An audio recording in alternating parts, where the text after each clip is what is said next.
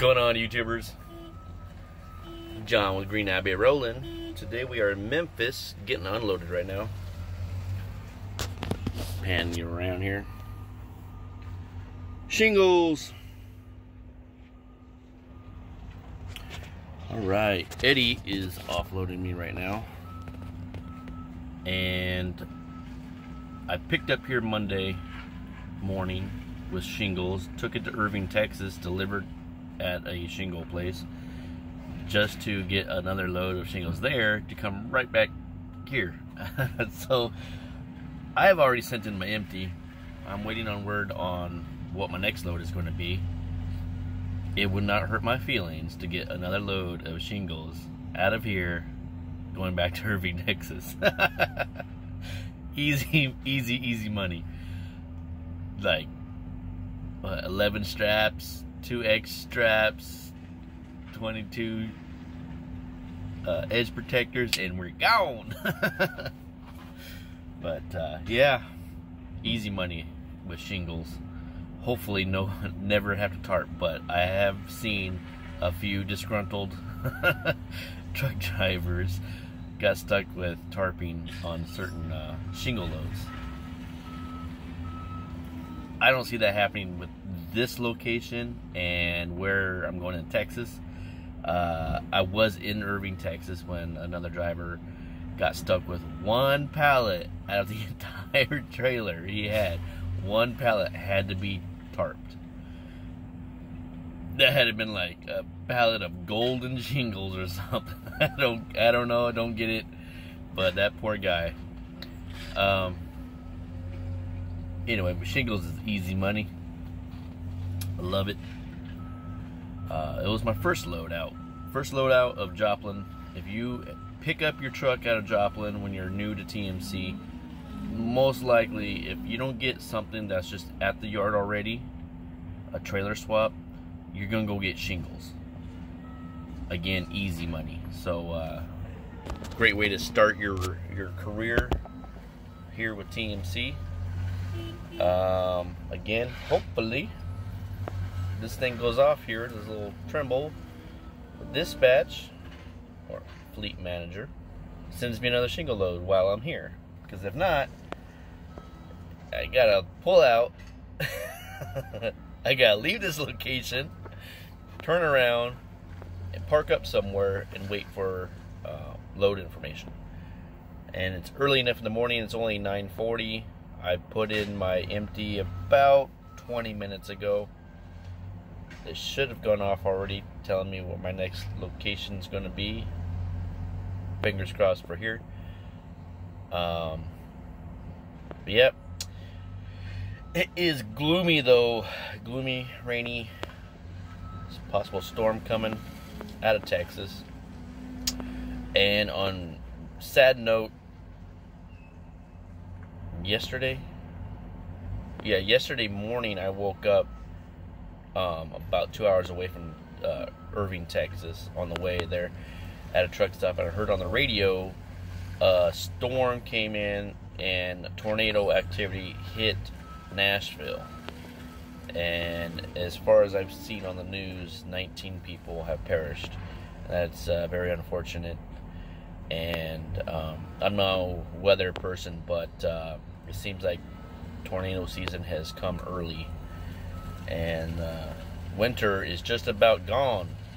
I would say it's about gone when look at my windshield. When bugs start appearing on the windshield, spring is around the corner. But pretty much everything south of this Interstate 70 can get nasty. Bugs. Early.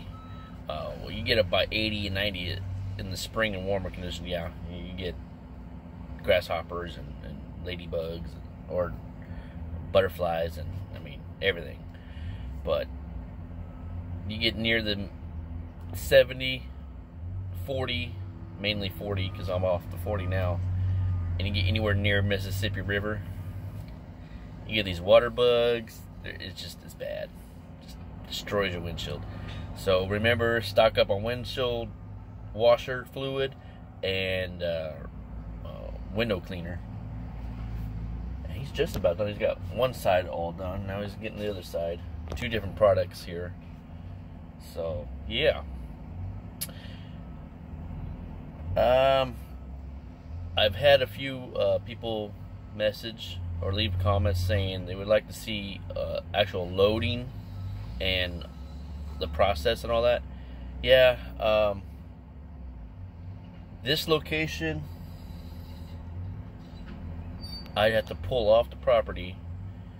I should get my lazy butt geared up, put the GoPro on, put it on the vest deal or the hard hat deal and film. But it's really easy. You're just throwing straps, throw a half twist, and cinch it down, but not too tight. Insulation, shingles, product like that, because it's soft, you can't over tight, or don't over tight. Okay, you can easily over tight, don't over tight. So it's best to throw a half twist. Always use edge protectors. Edge protectors in these loads, like wallboard, you're obviously protecting the product and not necessarily the strap. Then there's loads like steel loads, and where you gotta use edge protectors, but you're protecting the strap and not really the product, right? Again, shingles are easy money. I do this every day. It's easy. What else? Yeah, weather questionable. If I get sent back toward Texas, I'm most likely going to hit rain. I was kind of wanting to get a truck wash. Max is, it's about a week. I'd like to get my truck washed about once a week. If I get in the Dallas area, we have the one Blue Beacon off the roundabout of Dallas. I think it's 235. I don't know. It's over there. They do a really good job. I've come across them, and they did like the best job out of most of the Blue Beacons. Most of the time, Blue Beacons just suck. They're kids. They don't care. They miss everything. I've literally seen this guy like use his brush and just act like he's scrubbing, but he just puts the soap on and just touch the tank, and he turned to literally look at me to see if I was watching. I was like, yeah, I'm a Hawkeye, I'm watching you. And then he started to brush a little bit more. But if I hadn't been paying attention, I've been, staring at my phone or whatever, it would have been like, just dab some soap on there, make it look like I scrubbed something, and then pressure wash it off. That's all they do. And then at first, everything looks great, right? Because it's all wet. Once you pull out of a Blue Beacon in a truck wash and then things start to dry, that's when you'll start to notice where, like, especially in your back cab, you get that chrome. It's all chrome doors on your headache rack, your guard, and you'll see where the brushes went and missed the dirt and missed. They just scrub real quick, and you like see zigzags, and then they pressure washed it off. I'm that picky. That annoys me. But there's nothing I can do because I leave. I roll out. I ain't got time to be so picky. Like, I'm going to drive back around, back in the back of the aisle, or the back of the line, and make them wash it again for free. Sometimes you're in line for an hour. In Phoenix area, wow. We had the one truck wash we were allowed to use. I've sat in that line for 2.5 hours. That sucked. That sucked. But, come on, when you're in beautiful Arizona, gorgeous sunny day, you're damn right I'm having that sucker washed. Max is going to look good. Chrome's going to be done.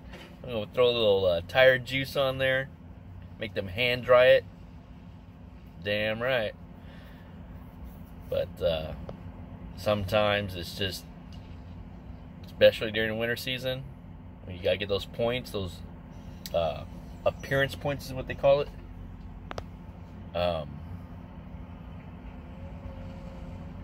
Get those points, and sometimes you gotta wash it in the rain. You literally pull in all dirty, you get it washed, and you pull it back out, and before you get to the interstate, all the drive tires throwing shit all over the back of the cab again, and it's dirty again. But in the system, you look good. So Eddie is done. So it's time for me to roll out. Got to put a code. Certain parts of the nation, the company wants you to have your anti-theft code entered or set up so people don't hijack your truck.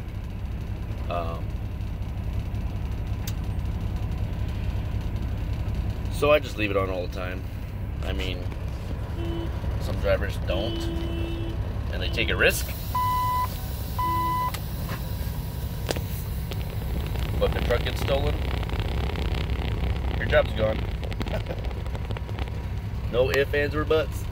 Alright, this is the green. I'll be rolling, and I'm going to go park up some. I still have not received my next load info. I'll hit you up later. Y'all be good, be safe. Positive thoughts, no tornadoes. For those that were affected, my heavy heart and thoughts are with you guys. Bye.